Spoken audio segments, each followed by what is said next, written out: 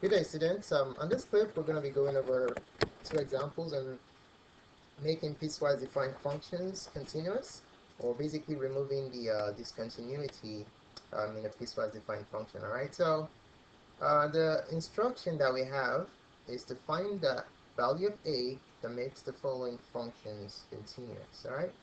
So what functions are we talking about? We're going to take a look at two examples. Let's look at the first one.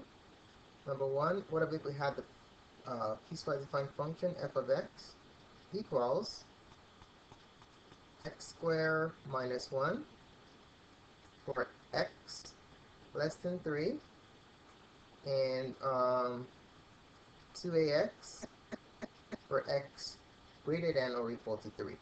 Alright, so what value of a will make this function continuous? You can draw the exact appearance of these two functions and then basically calculate it graphically like that, but that takes too much time and effort. This is not a complicated problem at all.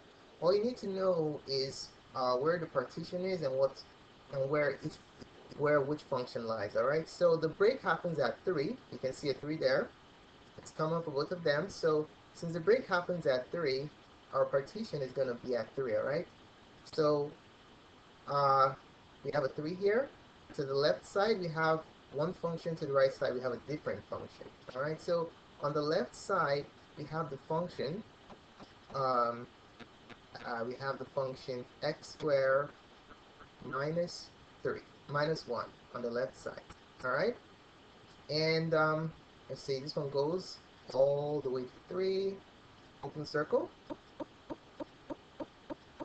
So anywhere less than 3, the function will assume this value.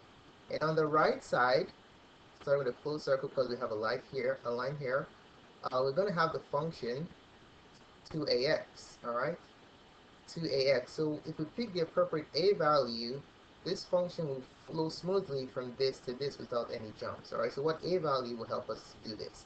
So from the left side, you're basically looking at the limit as x approaches 3 from the left of the function, okay, of f of x. And then on this area right here, that's approaching to the right, approaching from the left, we have the limit as x approaches 3 from the right. See that sign of the function f of x. All right, so all we do here is we basically plug in 3 into the x values of these two, and then we solve it for a. That will give us the answer. All right, so I'll just basically take this 3 value right here. I'm going to plug it into this function, and then in the form of 3 from the left, and then I'm going to take this 3 and plug it into this x in the form of 3 from the right. And then when I compute when I solve the equation, that will basically give me what the a value is. All right, so let me set up what I'm talking about real quick.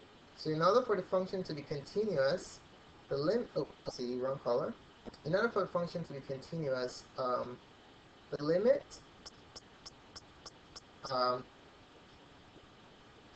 as x approaches 3 from the left of x squared minus 1 has to be equal to the limit as x approaches 3 from the right of 2ax. Okay, remember, greater than to the right is this function, and then less than to the left is this function right here. All right, so all I just have to do is plug in 3 and then solve for a. Okay, so if I plug in 3 here, I'm going to have 3 squared minus 1 equals 2 times, 2 times a,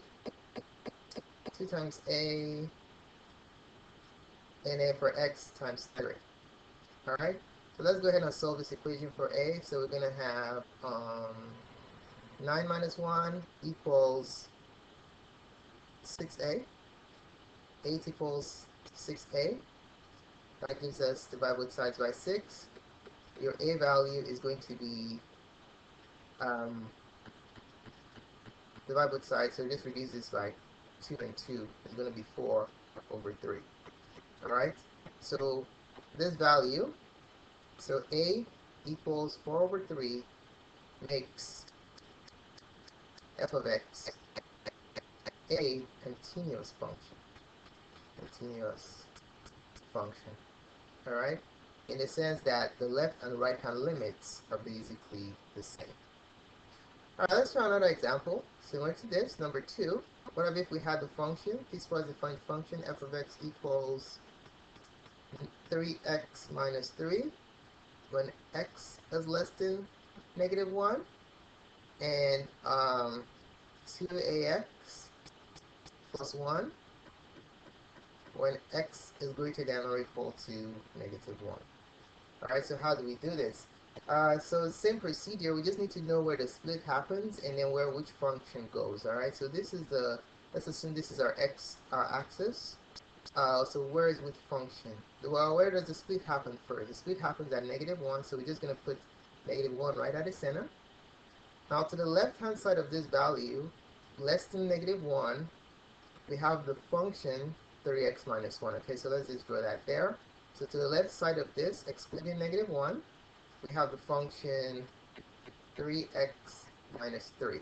Okay, let me write it again so you see it clearly. We have the function 3x minus 3.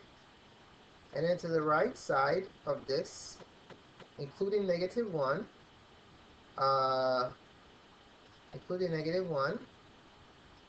we have the function 2ax plus 1.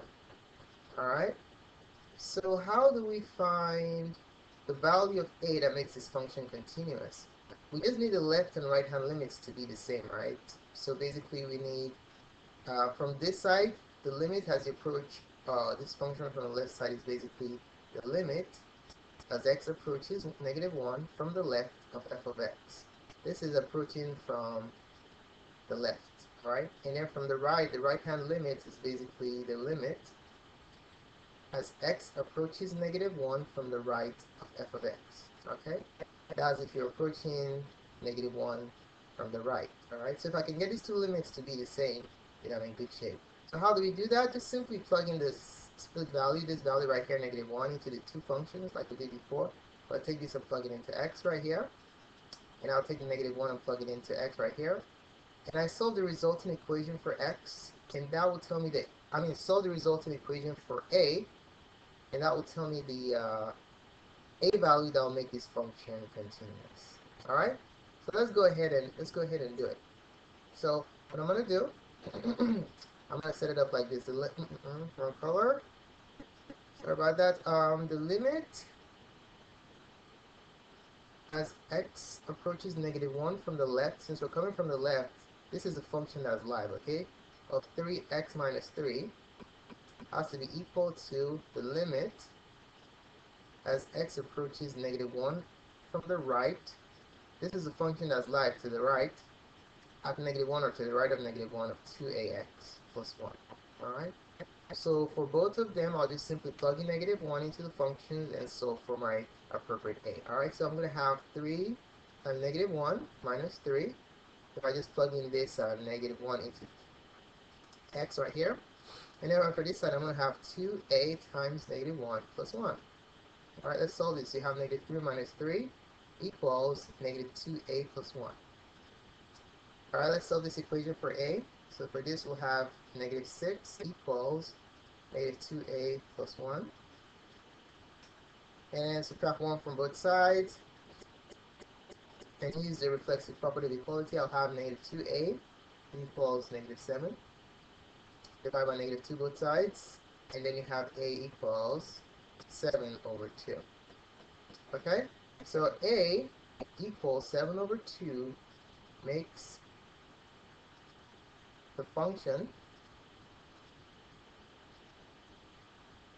f of x continuous. Okay, so the goal is just making the left and the right hand limits the same, and that ensures continuity. Alright? So thanks so much for paying attention to this presentation. Please subscribe to my videos and share it with your friends. You can like my video down here if you liked it. If you didn't like it, you can send me an email about concerns or questions you have. And for the collection of my clips, please go to mathgotserved.com. Alright? Thank you so much for viewing this video again, and have a wonderful day.